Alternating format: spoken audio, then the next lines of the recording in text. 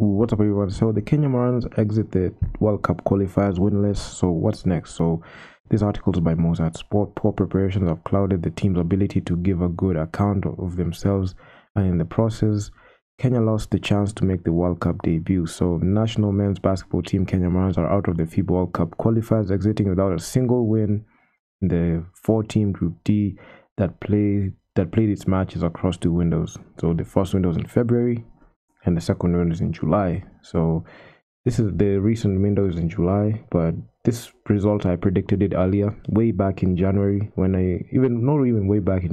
way back when we were drawn last year with Senegal, Egypt, and Congo DR. I just knew that we didn't stand a chance against those teams, and I made my sentiments public, of which I got a lot of backlash on them. I got flamed a lot. I was called out about a lot of things. A Kenya Morans hater.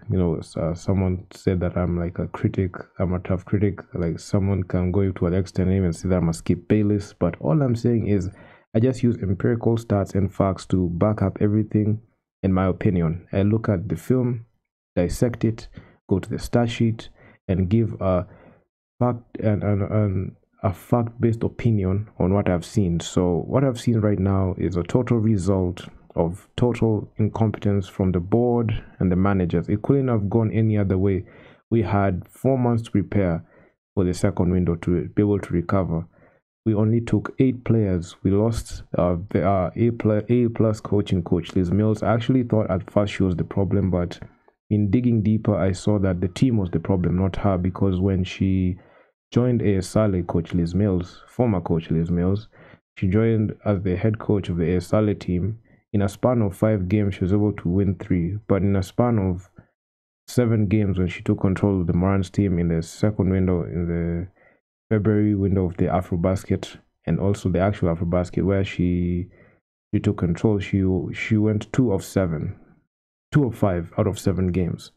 So you could see that the pieces that she was given, they were not ideal. Even the personnel that she was grouped with were not the most ideal people to work with, honestly. They are not the pieces that could be able to contend, because you could keep them, but you're never going to win anything with them.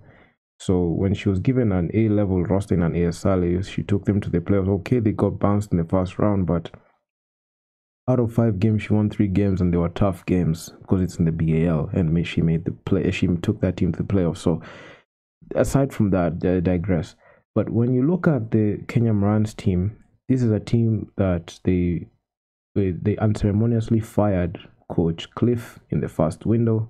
That was in November 2020. The Kenya Basketball Federation brought in Coach Liz Mills for the February window and the AfroBasket, of which they didn't even have the decency or courtesy to even extend her and tell her, like, because of the work that you have done, we just want to allow you to stay. Please stay with us. They need to say that. They just outrightly said that we only need you for the AfroBasket run. That's it. So I saw that was very, very detrimental, especially for a team that she has been with for a while now. And given the caliber of coach she is, I'm just saying we needed her on our side. And the problem is we let her go. And not only did she leave, also Tyler Ongwai. There were reports out back in January saying that Tyler Ongwai covered that extensively in a video that I made way back in January this year. And those are the red flags that I saw that made me have cold feet and say that you're going to lose all the games. And I predicted it, and it happened. As much as people do not like to hear the truth, that is the truth. And we lost.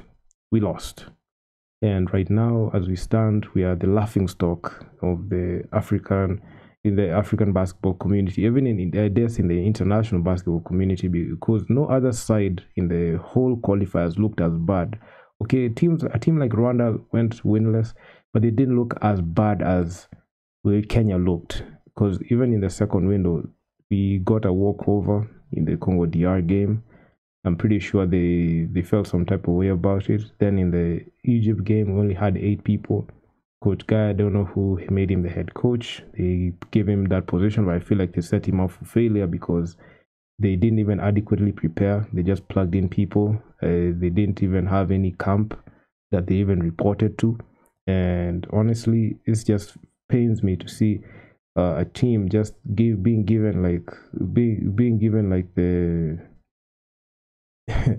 a raw deal. When you give that, you tell the players just come and play for us. Then when you lose, it just hits your resume, and it hits you like a ton of bricks. So the team was just set up to failure all day, or set up for failure all day from the get-go, and it's because they didn't practice and they didn't even train. They didn't have a decency to even go back and train. So the Morans were part of a 16 elite group. Then going back to the articles, the Morans they are part of a 16-team elite group that was fighting to book the 5 slots available for the continent to the next year's World Cup. So the 16 nations were Angola, Cameroon, Cape Verde, Central African Republic, Congo DR, Cote d'Ivoire, Egypt, Guinea, Kenya, Mali, Nigeria, Rwanda, Senegal, South Sudan, Tunisia, and Uganda. Actually, the team that we should emulate, or we look to the future towards to be, is South Sudan. South Sudan are what Kenya should have been. Because South Sudan did the unthinkable. They upset Tunisia. They beat Tunisia twice. They upset them in February, and they beat them again in back-to-back windows. So I digress.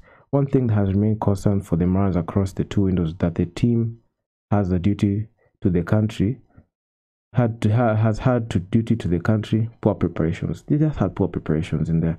In the just concluded outing with Egypt, the team barely trained and traveled with 8 players and 1 coach.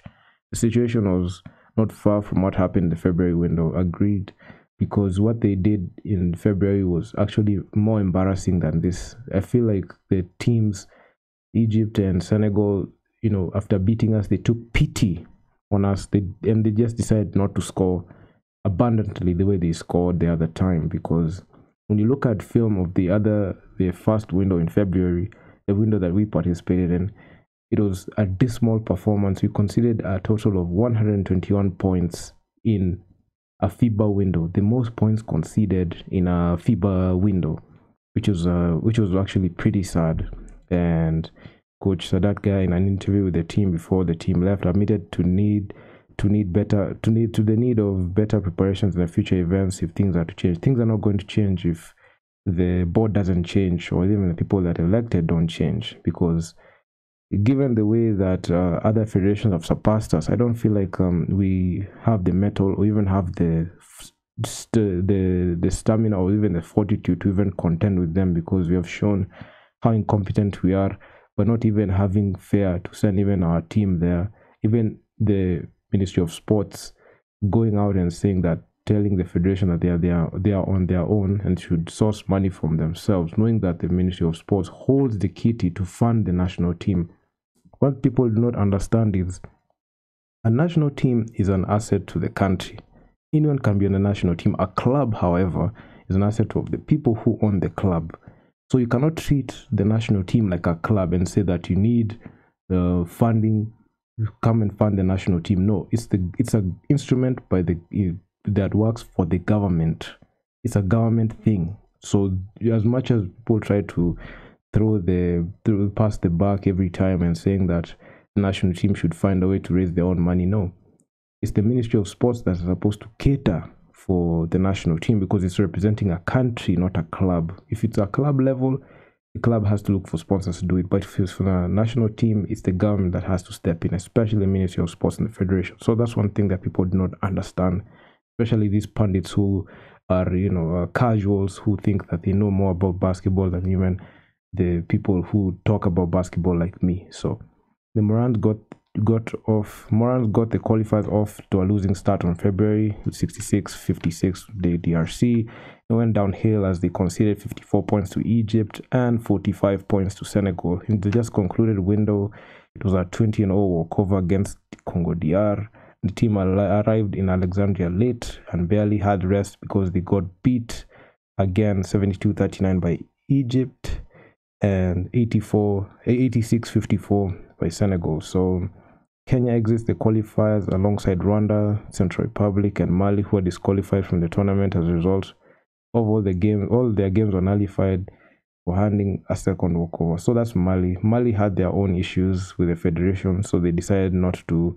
They decided a coup d'etat, not to show themselves. Of which I feel like Kenya, we should do the same, because Kenya, I personally, if someone asks me about the national team and the team Morans, I would suggest that in the next 4 years we don't even go to any FIBA tournament.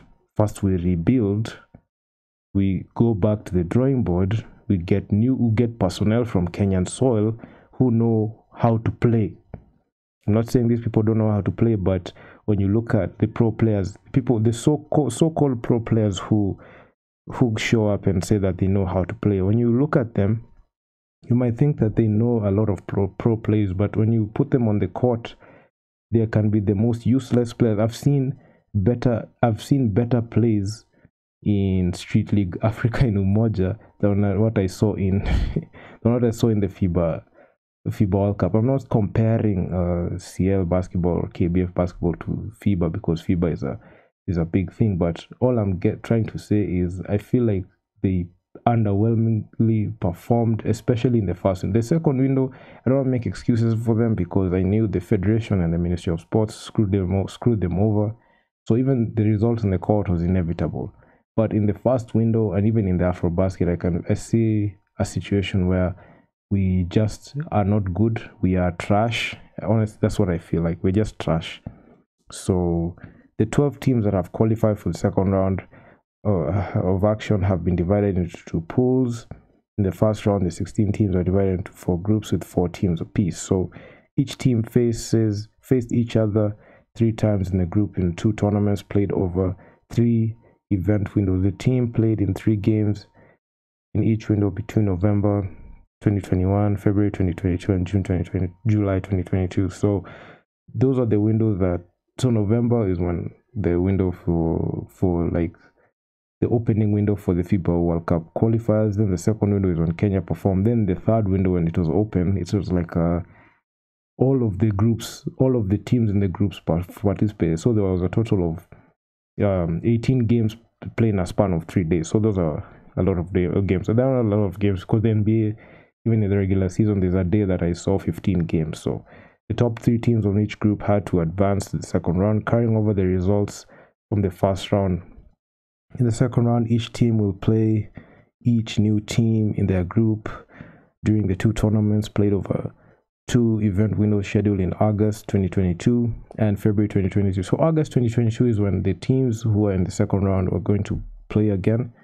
Then in February 2020, that's when we kick off the FIBA World Cup, which Kenya is not going to attend. Even August and February windows. So we're not going to attend because we are too poor and dismal to be able to contend with any team. We can't even beat Uganda. We can't beat Rwanda, the team that went 0-6 as well.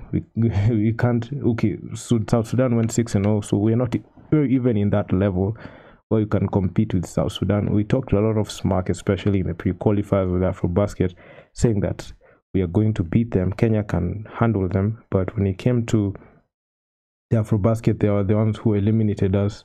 They got their revenge in Tunisia. Tunisia eliminated South Sudan in the AfroBasket, and with that, they were able to steer themselves in the right direction. They were able to beat Tunisia 2 times in back-to-back windows. So you could see the development that Tunisia had and the mentality that we had.